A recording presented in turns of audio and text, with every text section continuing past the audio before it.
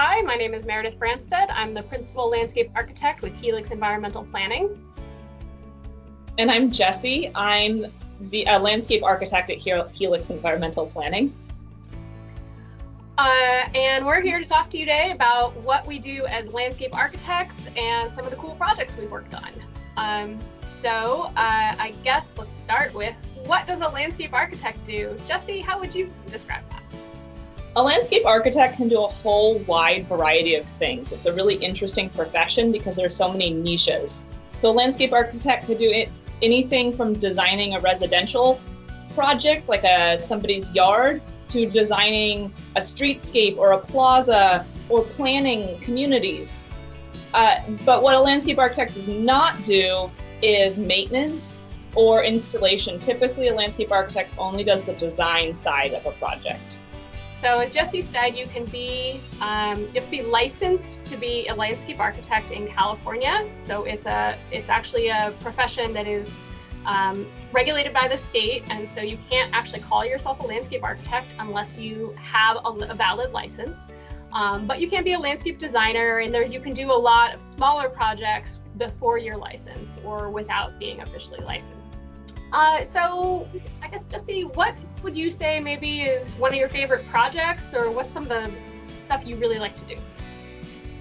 I have a lot of things I love doing. I particularly enjoy projects that involve public outreach because I think working with the communities as sort of a design facilitator rather than telling people what they want is one of my favorite things, and a process I really enjoy because I also like working with people.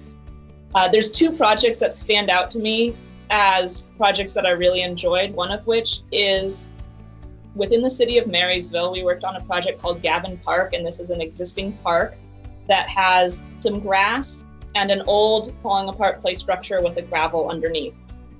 And there was a lot of community interest in changing this project to be an upgraded playground experience and involve maybe a baseball or softball field area for the local teams to practice.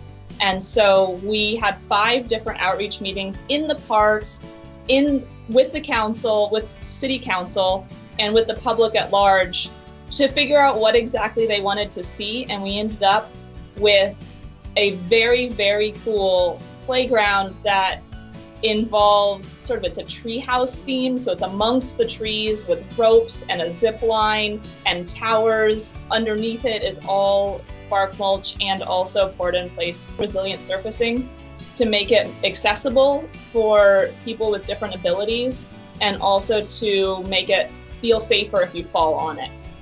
And then another project that stood out to me is Nicholas Dairy. This is a historic farmhouse that's used for field trips, different events with students and with historic groups. And the farmhouse produces food and is maintained by the students, and it also has a lawn area for field trips, and it has some historic garden spaces. And it's something where the high school students are actively building portions of it as we go. And so that one is fantastic to highlight all sorts of historical and future urban agriculture techniques. And that, I think, is something that's very cool. So what would you say a standard day kind of looks like for you?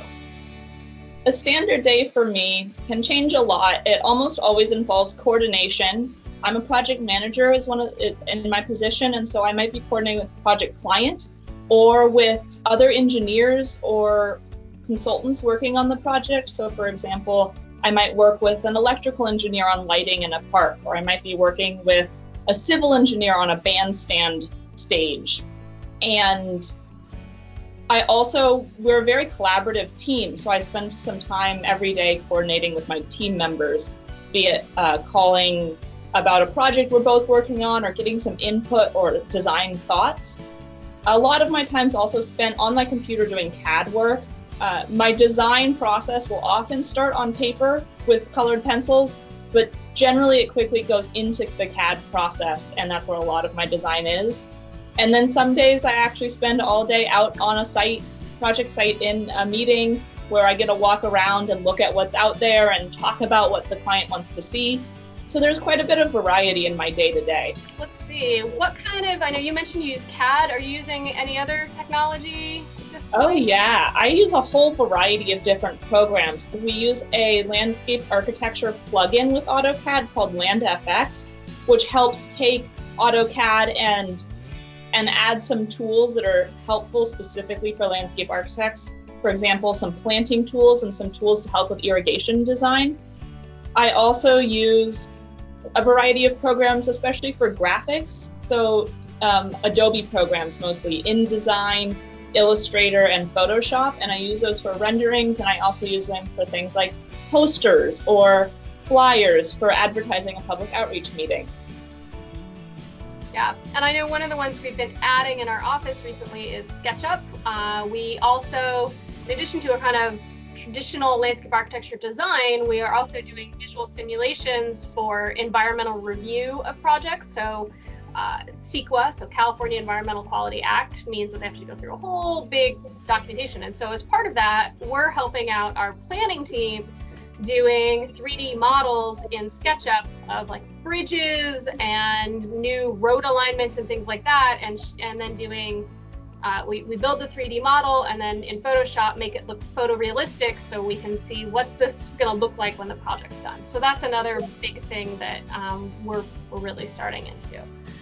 And I just want to chime in, because one thing I think is really interesting about the work that we do, these are tools to help us communicate towards a future project rather than the actual product. I'm not creating design plans, I'm creating a landscape. Design plans are just how I get there. And so I think that's a kind of an interesting distinction to think about. I think that's a really good point. I think another interesting thing to think about, I think, as a landscape architect as opposed to maybe other kinds of engineers or architects, is that we are having to plan 15 or 20 years into the future. It takes time for trees to grow. And so a lot of our plans, we know this is what it's going to look like initially, but it's really going to look best in another 5 years or in 10 years or 15 years. Whereas I think many of the other design fields, they get to build it and it looks amazing on day one and they're like, and it's done. And ours is sort of one of those, you have to just, there's this time built into it. And I think that's one of the things that makes it kind of different from other fields. Any other advice or inspirational words you give if somebody was interested in pursuing landscape architecture? Why should they do it and how do they do it? So I love landscape architecture. If you like the space that's outside of your buildings and have an interest in creating it, then that's a perfect alignment with landscape architecture. Like that is what we do. If you want to become a landscape architect, I definitely suggest starting with doing things. Volunteer at your church or at your school to build a raised beds or to build a rain garden. Start designing your yard or your neighbor's yard or a friend's yard or a family member's yard. And if you can, put some of it in the ground, see what happens. Especially on a small scale project, that's a really great way to start. Draw sketches, redo sketches over and over. Just observe the outside or do an internship or participate in a design competition. I think the thing about landscape architecture is it can be so many things. So the best way to figure out what you like and what you want to do and to get experience doing it is to just start doing something. Don't be worried about it being perfect. Just try things out. I think that's really good advice. And I will add that as I have been working for a long time, I almost always learn more when I am trying to do work in my own yard. And I realize, how does this irrigation really go together? Like, hands-on experience is the fastest way to learn how to actually make things work. So let's see, I guess I can take on the how do you become a landscape architect? So you watch this video and you're like, that sounds pretty cool, they seem awesome. Then where do you go? So I'd start by going to asla.org. That's the American Society of Landscape Architects. They have a whole tab on their webpage on how to do it. Landscape architects are licensed now in all 50 states, but the requirements to get licensed vary. Most of them do require you to have a degree in landscape architecture or a related field. And there's a list of all the accredited schools on asla.org, so you can figure out where are good options to maybe start looking at going to college. There are also some states that you can still basically work up through an apprenticeship program and get experience that way. And it just means you'll have to work longer. You can kind of either work for a long time or you can go to school and then work for a shorter time. You can also work in the industry and you don't have to be licensed. I mean, license means that I stamp plans and I can design a plan and give it to a contractor and someone can build it. And my license says I have the minimum requirements to do that, to be able to do it. But you can work in the industry for your entire career and never get a license if you don't want to be the one who's actually like signing off on the plans and taking responsibility for that. You don't have to ever go that route. You could just get in, work your way up through CAD, designer, graphics, planting, maybe design build, and still be a landscape designer and get to work in this industry on all of this. Yeah, so I worked for years where I did not have my license and I would do designs with direction from Meredith, and then she would review everything for health and safety and make sure that the plans were a good set of plans, and then she would stamp it. And so you can even work in a traditional landscape architecture firm without being a licensed landscape architect. All right, and I guess my final kind of inspirational words for anybody would be just, if someone offers you an opportunity and you're not 100% sure it's what you totally want to do, but it's sort of related or something, say yes, just try it.